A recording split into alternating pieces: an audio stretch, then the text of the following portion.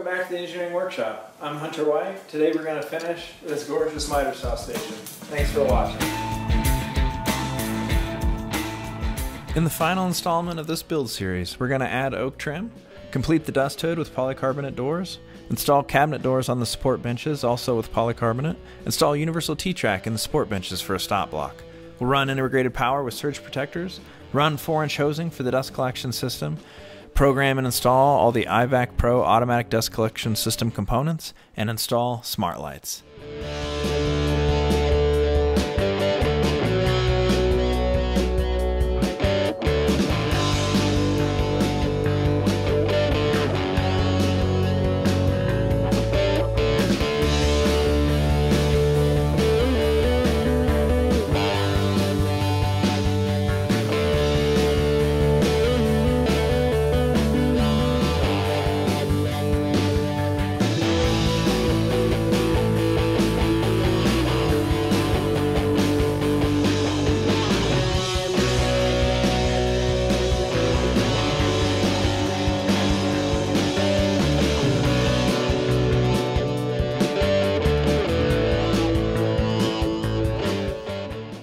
For the trim pieces on the miter stand side, I cut a 45-degree bevel on the outward side, and then for this side, I cut a 25-degree bevel here and then a 45-degree bevel on the inside, so that when this piece is glued up and assembled, I have a relief here so that the drawers won't catch on this back piece, because this is 1/2-inch plywood and this is 3/4 inch trim. So just wanted to give a little bit of relief and point that out. The next step is to make all the cabinet doors for the support benches.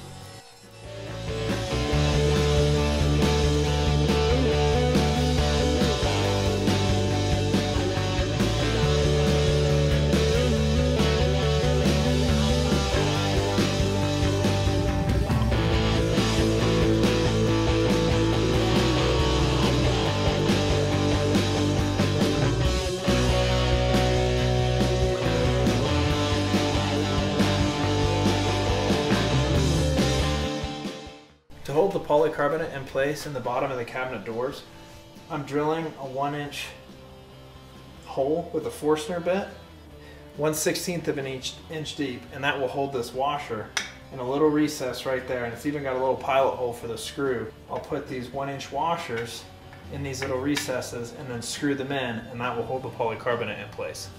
Okay, so how I'm assembling the door frames is I built this 90-degree jig, and I've got the sides and the top and bottom pieces.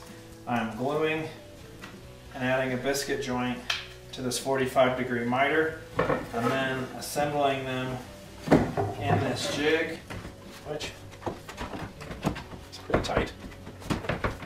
Okay, like that, and then a clamp here, kind of hold it all together. Add a screw in the pocket, and then I'm even using a nail gun to go here and here.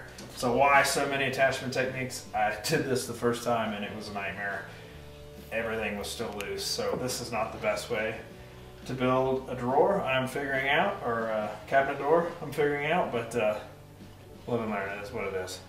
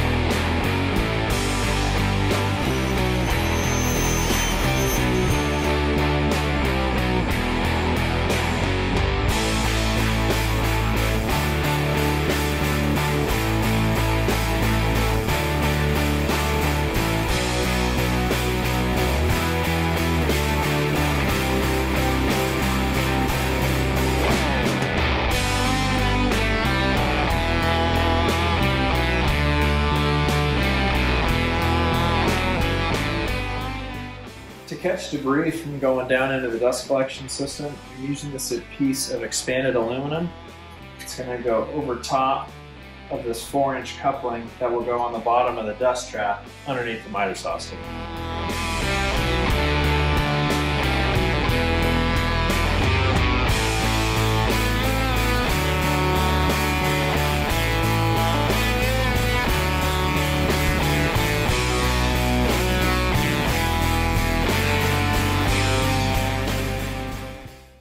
Here you can see I'm cutting a hose big enough for the Dust Right quick change handle. This is how I'm going to hook up the dust collection to this miter saw station. I'm going to mount a mountable dust coupler on the inside of that bench where the framing is, and then I'll be able to use that quick change handle to plug in the dust collector to the bench, powering the whole system.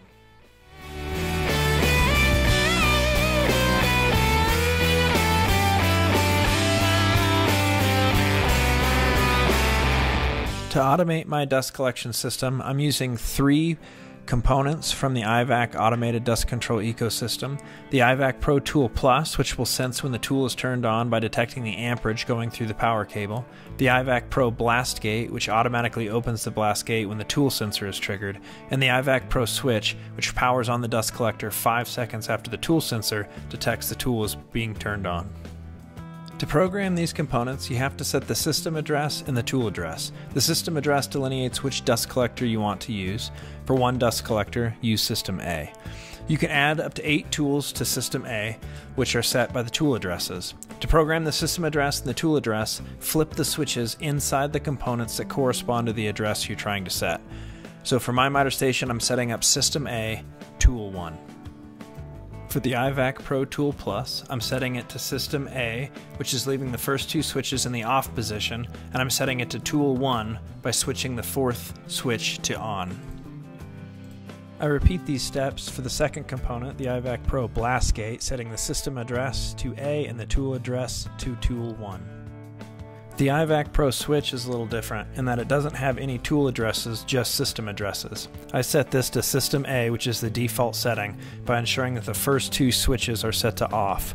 Switches 5 and 6 change the turn-off setting on the dust collector from 0 seconds up to 45 seconds. I left this also on the default setting, turning off the dust collector after 5 seconds after the tool is shut off.